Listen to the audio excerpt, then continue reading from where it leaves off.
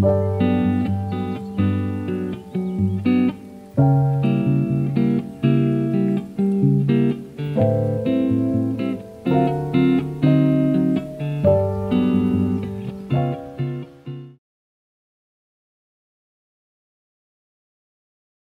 you introduce yourself? I will You know who I am? I know, but still. You can introduce me. What's your name? Bob Chad. What do you do for a living? I sell stinky green stuff.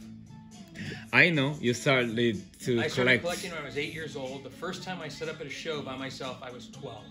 So what was the first thing that you sold from? Do you your remember collection? that? No. Okay. Dude, that's a long time ago. All right. What do you do in vintage business? I think our main thing in vintage is military vintage and menswear with graphics, embroidery, painting, all that kind of stuff.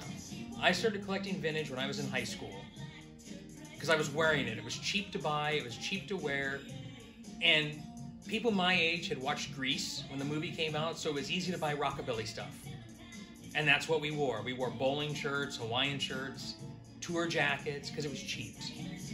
It's you, especially when we started, you had an interest in stuff I liked. You were buying stuff that I liked. You were buying stuff that the Japanese didn't buy or anybody else. I'm like, okay, he has a different eye. He looks at things a different way. And that's how I like a customer. Thank you. I don't care if they're rich or if they're poor. If they have an interest in the piece. Thank you.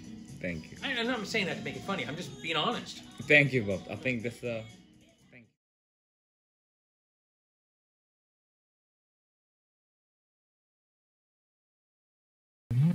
you.